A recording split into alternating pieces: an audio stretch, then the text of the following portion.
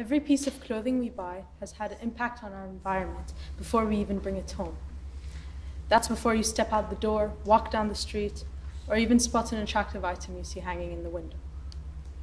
First of all, there's water composition. 2 billion pairs of jeans are produced every year, and a typical pair takes 7,000 liters of water to produce. For a t-shirt, it takes 2,700 liters of water just to make one. That's the amount of water an average person drinks over the course of 900 days. Secondly, there's a dyeing process, of which 1.7 million tons of various chemicals are used.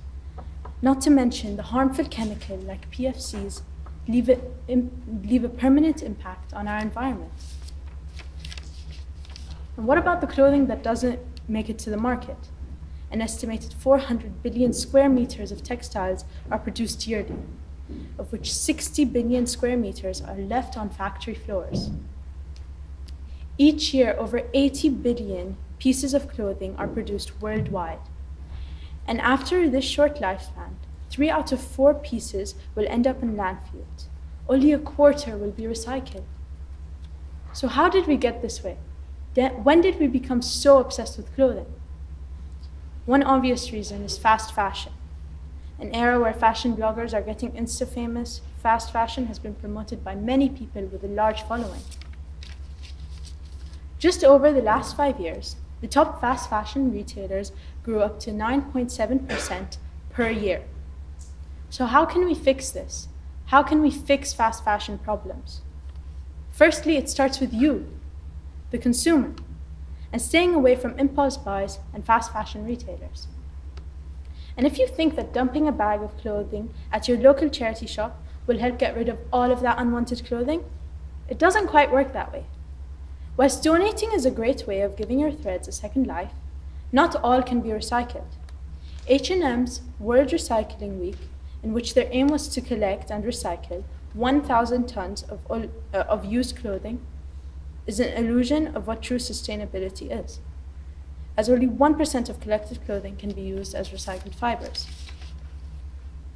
Not only is fast fashion a problem which destroys our planet, but there's also a large number of clothing companies that we wear daily that underpay their workers and keep them in poor conditions. In China, employees' mental health have been recorded to be so bad that many people have jumped out of the factory windows. Although getting a bargain makes us feel like we accomplished something, like money saving, 90% of the time the clothing is sold for so cheap is because of the state that their employees are kept in, and they get given such low pay. Shein is one of the current largest clothing companies and is well known for their cheap prices, but the truth behind the brand is so shocking. Shein uses child labor. This means that some of the people supplying our clothes are as young as 14 years old. Not to mention, numerous times, Shein has falsely advertised their products and stolen people's personal information. So before ordering next brands like Shein, think about, is it really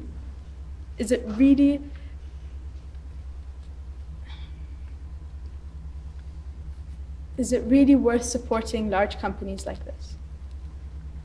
In conclusion, fast fashion is unethical for our planet and mental health.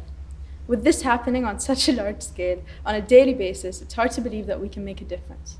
But we can still try. Stop buying from large brands like this and do your research before purchasing that impulse stock you suddenly needed after seeing it on Instagram. I hope this topic changed your views on the fashion industry. Thank you very much.